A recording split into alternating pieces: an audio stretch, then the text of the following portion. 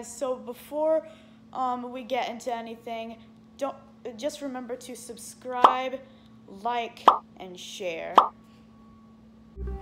Hey guys, Jeff here. Welcome back to another video. Today I am going to be showing you how to edit certain modifications you have for your iPhone that you probably don't even know about.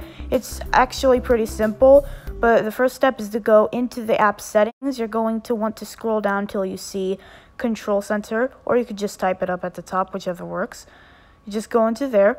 You press, you have to have access with an apps on, then press Customize Controls. Now you see, I have all these active modifications on, but you could turn more on. You could slide them through, whatever you want, and then you could press like the remove button, or you could press the add button to add something into your modifications.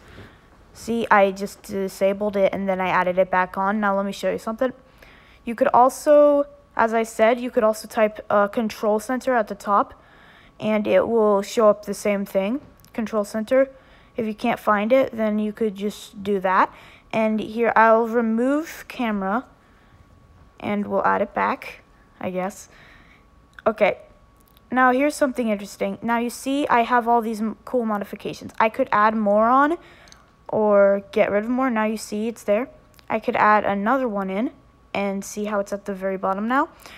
Or I could get rid of them if I want. It's a really cool modification for your iPhone, and you could do it whenever time you want. So yeah.